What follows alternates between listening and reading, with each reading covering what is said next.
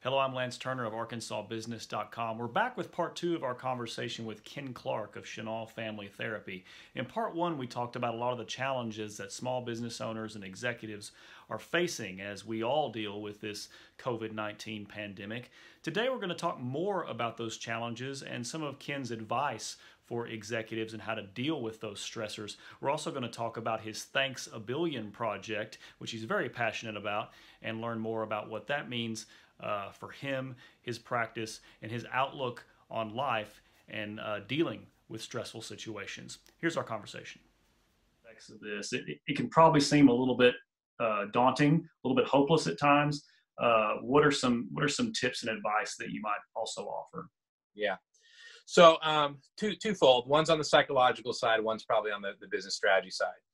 I'm a big believer, and this is not Ken's stuff. This is accepted neuroscience at this point. That the creative part of our brain, right, really the kind of the front part of our brain, the prefrontal cortex, and the back part of our brain, which is really where fear resides and some of that basic human survival stuff, they can't operate at the same time. So I can't come up with creative solutions when I'm paralyzed with fear. Right? I'm not writing poetry as the runaway car is barreling down on me in the crosswalk, right? Mm-hmm. So to be a leader that solves, I've got to find a way to get out of the fear mode and get back into creativity mode, right? This takes creative, MacGyver-like solutions to survive this.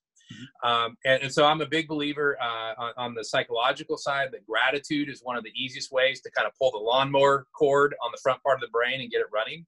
Mm-hmm. That when I sit down and just look through my calendar or my text messages through the last 3 or 4 days and find people that I'm thankful for and just tell them, right, that front part of my brain fires up and it knocks the fear part offline.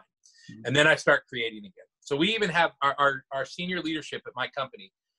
When we start our senior leadership meetings, we actually have everybody, we've done this before the crisis. We start by writing 3 thank you notes. I believe that we come up with better solutions over the next 2 hours if everybody gets their brain centered on gratitude, and then we start solving problems. Mm-hmm. So that's a big one is you've got to figure out how to not be afraid. As part of that, I think every leader needs to have their, we all have a bucket list. We need to have a kind of a screw it list, if you pardon my French. We need to have a plan of what happens to Ken if this all burns to the ground. If it all burns to the ground, full-blown economic collapse, what's Ken going to do? And I'll tell you what Ken's going to do. Ken's either going to go work as a ski lift operator in Colorado or be a deckhand in the Cayman Islands. And we're going to give up trying to be a leader and all that stuff, and life will continue. And when I take that mindset that life will continue, even if I don't pull this off, even if I, strike out in the bottom of the ninth with bases loaded, that life continues after that, then I stop being afraid as well and I start creating. So strategy, right, down the road where we want people looking. I grew up in California. I grew up as a surfer kid and all that kind of stuff. And one of the things you learn out there is in the ocean is when a big wave starts coming towards you, right, that the best thing you can do is paddle towards the wave, not away from it, right? If you paddle towards the wave, there's a good chance you'll make it over it before it crests. If you try and get away from it, it's going to break right on your back, right? And so that's the same thing here. There's so much about this that we can't control, right? I don't know if this thing will kill our businesses in the next 2 months or not. What I do know is if we do survive, right, and I believe we're going to survive as a company, I believe a lot of companies will. If we do survive, we're going to be in a much better position 9 months from now if we know what we're paddling towards. So what does life look like after the crisis? How's the landscape going to change? What are the disruptable opportunities? Where, sadly, because of competitors going out of business or the landscape changing, might we grab market share or add a new line of business or revenue? And we're going to paddle full speed towards that like our life depends on it. I don't know what's going to happen in the next 60 days. I know if we make it to 180 days, though, what we're doing, we're going down this road and we're going to be the best at it. So those are kind of the 2 strategies: get unafraid and paddle like crazy towards the wave. Very good. One final thing I want to talk to you about. You have a project called the Thanks a Billion project. I think you touched on that, some elements of that just a minute ago and kind of talking about that last question. But can you tell us about what that project is and what that's about? Sure. So I do a lot of family business consulting, kind of family transition stuff, kind of my therapist, CEO hat combined.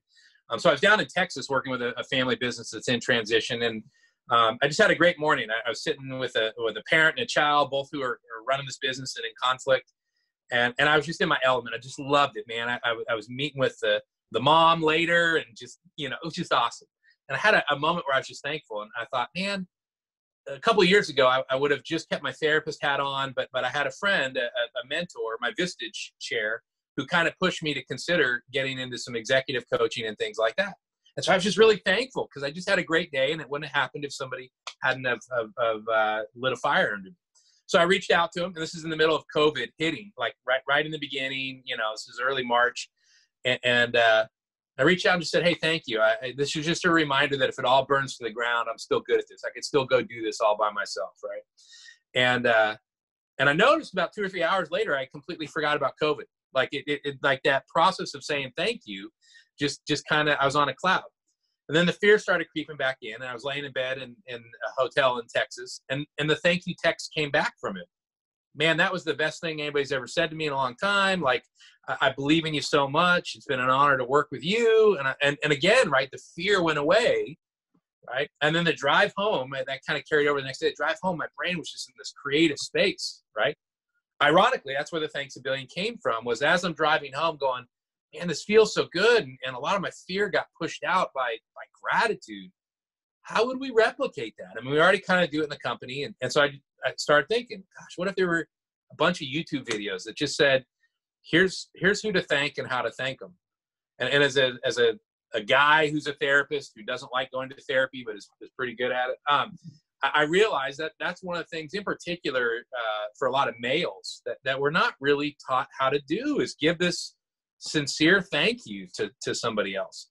So that kind of all meshed, and I got back and was thinking about it. I stayed up all night recording this video that I thought was brilliant, and woke my wife up in the morning, 6 a.m. and said, you got to watch this. So excited of my crayon drawing of an effort here. And she looked at it and she said, that's a great message, but the lighting, the camera angles, she pretty much like shot down every production aspect of it. Oh, man. And I was like, whatever, she doesn't know, And so I reached out to Natalie Gadati, who's a good friend and a buddy from Vistage, and I said, hey, what do you think of this? And she said about the same thing as my wife. She said, wow, great message. Did you film that on a flip phone or something? And so it circled back around in a couple of days, and Natalie and I kept talking about it, and she was really excited about the project. So we kind of founded it together. And that's the goal, is to have these, there's no exchange of value involved. We're not charging anybody. We are trying to start an exponential wave of gratitude. I used to be a financial planner. One of the first things my dad, a financial planner, taught me as a little kid was the power of doubling, right? So his thing he used to ask, right, do you want a penny that I double every day for 30 days, or $1 million? Right? The answer is keep doubling the penny. It's worth $1 billion. So I thought, what if we do that? What if we just get more and more people to say thank you to one another every day, in a country where we are, in a world where we are paralyzed by fear, but desperately need creative solutions. It works for my company. It works in my own life. Let's do this. And so that's where it started. And we're what, 5 or 6 days in, and we've got 50,000 views almost on the first video. Wow. Almost 1,000 followers. Our mailing list is growing. So, it's a message that people want to hear, and we're thankful to shout it from the mountaintops. Fantastic. Well, Ken Clark of Chenal Family Therapy, thanks a lot for your advice and help today. Thanks for all the great reporting you're doing. We love your paper around our house. Thank you very much. Thank you. All right, man. Thanks a lot.